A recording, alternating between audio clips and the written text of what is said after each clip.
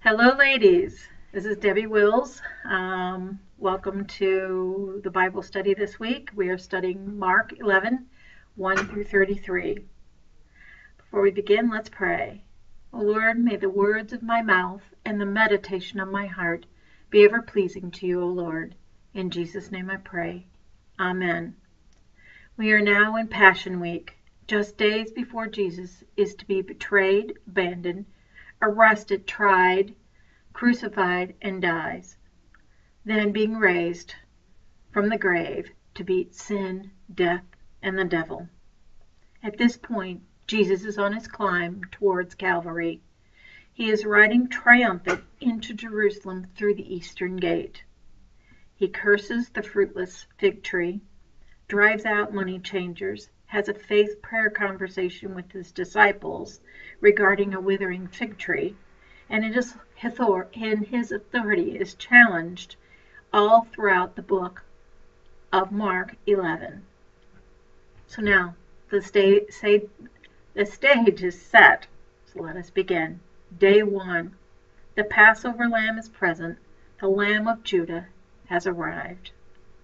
Jesus is nearing Jerusalem, and he sends out 2 of his disciples to get a donkey, the colt of a donkey that has never been ridden. Anyone who's ever been on a horse or a donkey that has not been ridden, it's not a pleasant ride. But we have our own little miracle that goes on here because Jesus rides it with no problem. So the disciples bring it back, and we have this beautiful reminder from Zechariah. Rejoice greatly, daughters of Zion. Shout in triumph, daughters of Jerusalem. Behold, your king is coming to you. He is righteous and endowed with salvation, humble and mounted on a donkey, even a colt, the foal of a donkey. Wow. So Jesus is fulfilling one of the prophecies written in the Old Testament. The disciples place their cloaks on the back of the donkey, and Jesus gets on.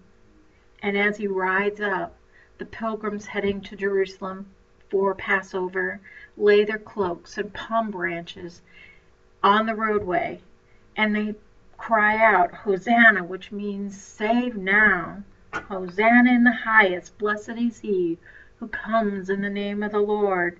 Hosanna. Blessed is the coming kingdom of our father David. From Mark 11. From Matthew 21, Hosea to the Son of David. Blessed is the one who comes in the name of the Lord. Hosanna in the highest. From Luke 19, blessed is the King, the one who comes in the name of the Lord. Peace in heaven and glory to God in the highest. Does this remind you of the angels' song before the shepherds when Jesus was born? Glory to God in the highest, and on earth peace among those whom he is pleased. Luke 2:14. Sorry, phone. So, Jesus is now entering Jerusalem, and he comes in, and somebody says within the crowd, "Who is this?" And the crowd replies, "This is Jesus the prophet from Nazareth in Galilee." Mark 21:10 and 11. Jesus will enter Temple Mount 3 times in Mark 11. The Passover lamb is present, Jesus, and the Passover lambs are also presented for Passover. The Lion of Judah has made his entrance. And Jesus returns to Bethany. Day 2. Jesus curses the fig tree and enters the Gentile court of the temple. Let us go back before we go forward. When Jesus was 12, he and his family journeyed to Jerusalem for Passover. When it was finished, his parents left, but did not realize he wasn't with them. When they do, they search for him for 3 days until they find him in the temple. And they say, "Son, why have you treated us so? Behold, your father and I have been searching with great distress." And Jesus replies, "Why were you looking for me? Did you not know that I must be in my Father's house?" Luke 2:48-49. So why did I bring this up? Well, the temple is personal to Jesus. He is the son of the house. And now we see the Lion of Judah roar as he goes through and he flips over the tables with the money changers, and he knocks over the chairs of those selling doves, and he clears out the court, which is the court of the Gentiles, where the Gentiles come to pray. Why is this important? Well, it's kind of hard to keep your focus on God when you hear conversations and money rattling and animals making noises, and no place to really stand, and no place to really worship God Almighty. And so Jesus is taking offense with this. And so he comes up and he says, "My house will be called a house of prayer." That comes from Isaiah 56:7. "But you have made it a den of robbers." Jeremiah 7:11.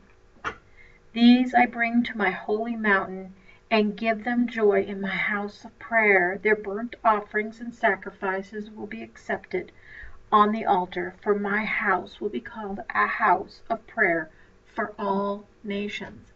Guess what, ladies? Gentiles are invited. We are part of the temple.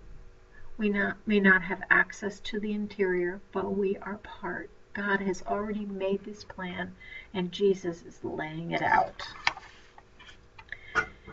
After the court is cleared out, people come to Jesus to be healed. The blind, the limp, the lame, the sick come to be healed. And the chief priests and the scribes sit in awe. They're in wonder at what's going on here. Jesus is on full display right here in Jerusalem. And in the background you hear, "Hosanna to the Son of David." The scribes and the Pharisees, the chief priests, are indignant. They do not like this. And so they say to Jesus, "Do you hear what these children are saying?" And Jesus responds to them using scripture, "Yes. Have you never read, from the mouth of infants and nursing babies, you have prepared praise for yourself?" Psalms 8:2. And he left them, went out of the city to Bethany, where he spent the night. So this is now his second day.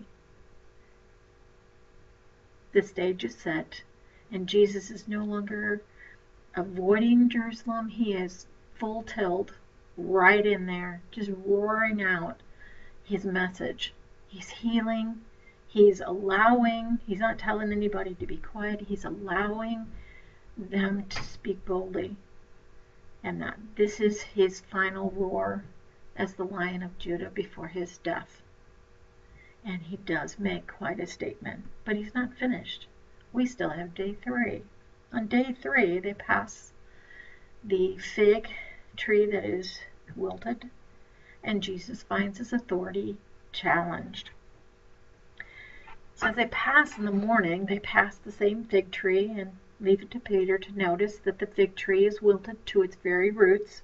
And so he speaks up and, "Rabbi, have you seen the tree you've cursed? It's all wilted." And so Jesus responds, "Have faith in God. Truly I say to you, whoever says to this mountain, 'Be taken up and thrown into the sea,' and does not doubt in his heart, but believes that what he has said will come to pass, it will be done for him. Therefore I tell you, whatever you ask in prayer, believe that you have received it, and it will be yours." Powerful words. This is found in Mark 11:20-26. Note something amazing about this. They're struggling with what he's done, but yet at the very same time, they're wanting answers, and he gives them faith in God, pray in faith, do not doubt, and it will come to pass.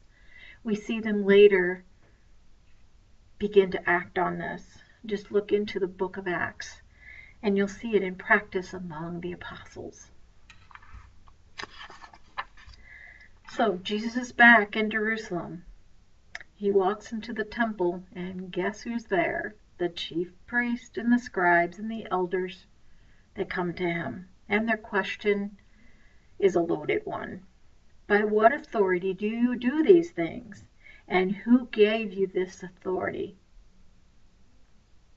Okay, before we move forward, I want to go back again to John 3. Now there was a man of Pharisee named Nicodemus, a ruler of the Jews.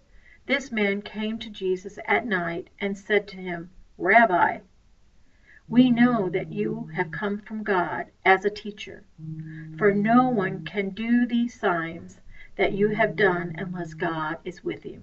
That's from John 3, 1 and 2.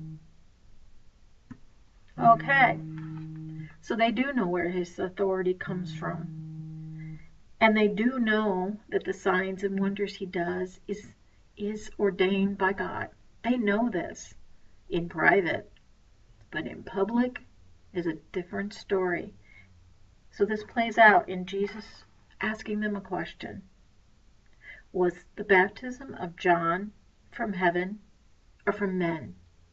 Okay, now the scribes and the elders and the chief priests, they're all huddled together and they're negotiating how they're going to respond.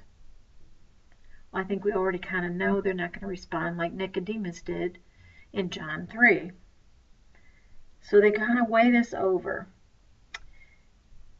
And they know if they say that John was a prophet, then Jesus can come back and say, well, why didn't you believe? And they say that John was not, that he was from men, the people were going to be upset.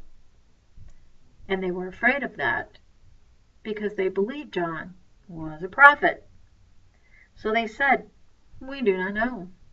So Jesus, in response, says, neither will I tell you by what authority I do these things. Wham! There comes the Lion of Judah again, roaring back with an answer that really is no answer, because he's heard the conversation with Nicodemus. He knows what they think in private because Nicodemus has shared it with him. And who knows how many others may have. This is pretty powerful stuff.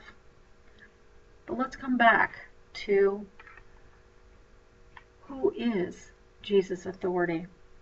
Well, let's go to Matthew 28.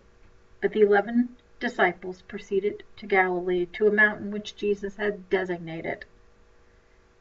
And when they saw him, they worshipped him, but some were doubtful. All right, let's go back to that withering fig tree again, where Jesus said, faith in God, pray in faith, do not doubt. What you ask, you will receive. And they're still doubting. This is after Jesus' death and his resurrection. They are seeing him, and yet they still have doubts. And Jesus responds with this, all authority in heaven and on earth has been given to me. Who gave him this authority? The Father who sent him, gave him this authority. Because Jesus came to bear witness to the truth, because Jesus is the truth. So we don't have to go far. Right here, he resides. We are now the temple, mobile. He resides within us. And now we get to bear witness to the truth. What an amazing thing that is. We have a Savior that at times can be so gentle, and other times he can be just like the Lion of Judah, where he roars in and he just really takes his authority to a whole new level. And that's the amazing part, because that's how he meets each and every one of us, each and every day. So I challenge you that when you read God's Word, that you look at it through the lens of faith, seeing what He's doing in all of this, but also seeing what He is doing with us today. This happened over 2,000 years ago, but yet it is still so relevant today. So I challenge you with prayer. Pray in faith. Pray for your family members who don't know Jesus. Pray for yourself in the areas where you doubt and you feel challenged and you just don't know which way to turn. Pray in faith for your brothers and sisters in faith, for the challenges and the struggles they may have. Take it to the one who can answer it. Take it to the one who can carry it. Because we can't. He already has. So it's not about what Jesus will do. It's about what Jesus has done. And He has gone to the cross and risen from the dead so that all of us have hope and assurance in eternal life with Him. Salvation, it's done, and it's the gift that keeps on giving. Thank you, and God bless.